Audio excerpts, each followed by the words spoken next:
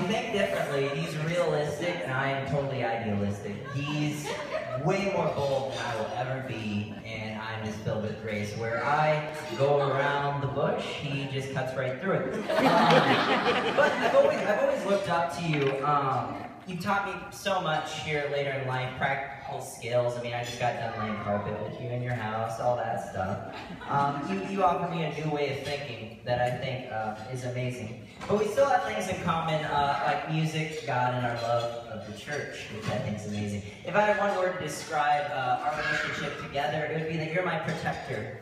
You've always been there for me as an older brother, and even when I got picked on or bullied for being different and shy and quiet, you were always there to stand up for me, and I thank you for that.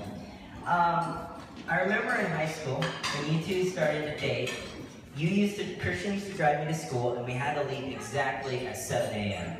7 a.m. He used to get so upset at me. So, we could go to the parking lot, and you guys could stare at each other in the car for 15 minutes. I sat there and watched that. As if, like, the whole day wasn't enough, right?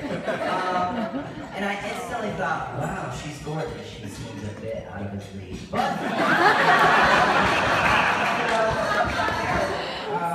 and I remember in high school, people used to come to me and say, Christian's your older brother, right? And I'm like, yeah. And he's like, he's dating Ashley. And I said, yeah. And they're like, well, they don't touch. And I was, yeah, I know.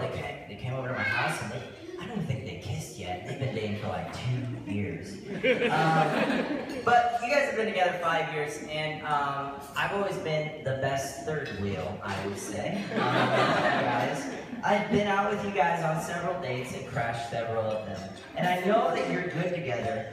You guys are both hard-headed when it comes down to it. And you both give it to each other straight. And I just love that because whenever you did it the first time, I was like, man, she's perfect for him. I've never seen someone put it back at him like that. Actually, you are seriously a wonderful, wonderful lady. I know I joke around a lot and I say you're like my sister, but at the heart of that, I really mean some truth behind that. I remember when I first started college, you were always a great model for me of a Christian student. And you showed me that you can go out on campus and keep a straight head and think correctly. And I've never thought you for forcing me out of my comfort zone and getting me involved in so many ways, and I thank you for that. I remember my first day on campus, I was freaking out and filled with anxiety, and you were the first person I called. And you made me feel so much better and so much at home, and I thank you for that. As I've known you guys together, you've changed. One thing hasn't. God has been at the center of your guys' relationship, and I think that's so amazing.